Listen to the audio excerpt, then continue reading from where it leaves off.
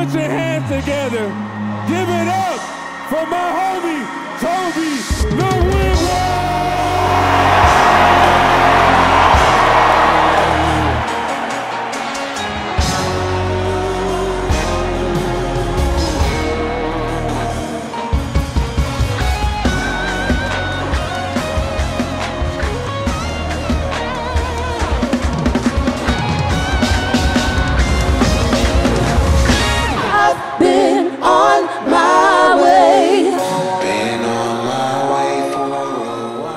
My name is Tobe Nwigwe. I'm a Igbo boy from the southwest side of Houston, Texas.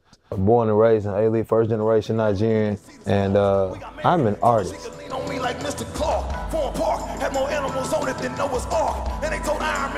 always wanted to make purpose popular. That was my whole thing. But even my mom said when I started my nonprofit, Tobe, what type of thing are you doing that has none and profit together?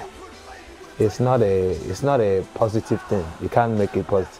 I don't understand why you love poverty. So I had to, you know what I'm saying, figure out alternative ways to use my gifts, my talents, my skills, my time, effort, and my energies. Y'all, this is my dad and my mom. They don't respect the rules. I'll see y'all in a minute. We gotta talk to all these people. Mom, okay. What's When? go with her.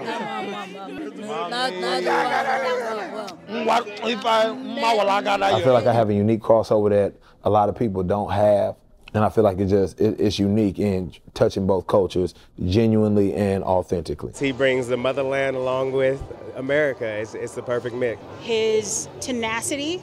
And the fact that he's putting that on a platform for young kids. I'm from a generation, I was born in the 60s, so to see a young cat come along as he is, and he's empowering people, he's bringing groups together. Tobe, he just brings a new vibe of positivity. You don't see that in many artists. You have the juice. You being in touch with your culture, where you come from, knowing exactly who you are, you have the juice and can make the crossover into whatever territory, playing field, wherever it is that you at, and never take that for granted.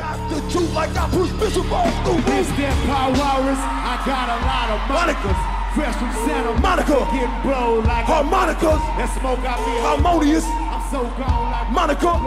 I was birthed in uncomfortability, so it don't matter what the temperature of the circumstance is. I understand the vision of what it is that I'm doing, and I constantly I constantly execute the vision. Used to be talties and fittings, now it's luxurious linens. No one, don't get it twisted. About to go from mischief with misfits to making millions. So tell me what they. When I say make purpose popular, I literally want you to take it at face value. Make purpose popular. Understand who you are. Understand why you do what it is that you do. If you can understand your purpose, that'll literally cut short a lot of distractions and things that'll make you deviate from your ultimate purpose and goal. Everybody prosper. Everybody in the room prosper. Everybody in the room prosper. Everybody in the room prosper.